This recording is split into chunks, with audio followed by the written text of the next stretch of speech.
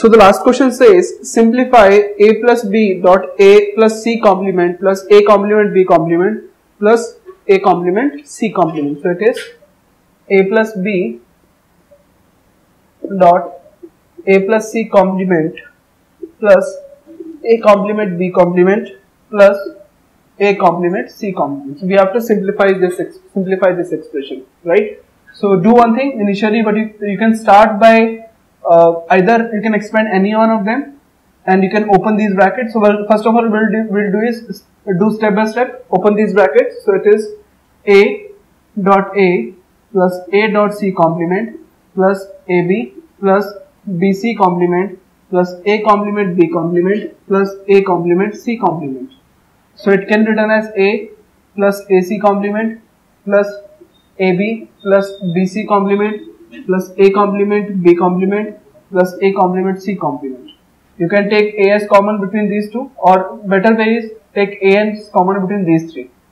So if you take a as common, so it is 1 plus c complement plus b plus bc complement plus a complement b complement plus a complement c complement. So this complete is 1.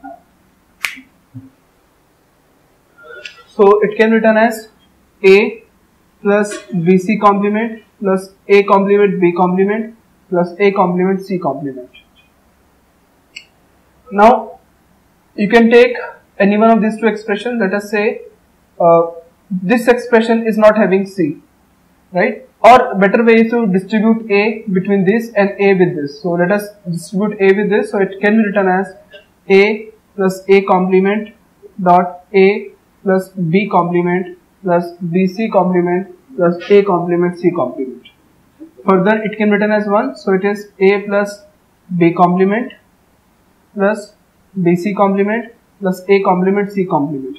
Now you can distribute a over this and you can distribute b over this. So it can be written as a plus a complement dot a plus c complement plus b complement plus b dot b complement plus c complement.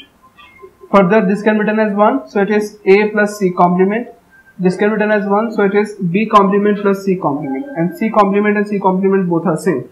So it can be written as a plus b complement plus c complement. Right? It is very simple to understand in this case.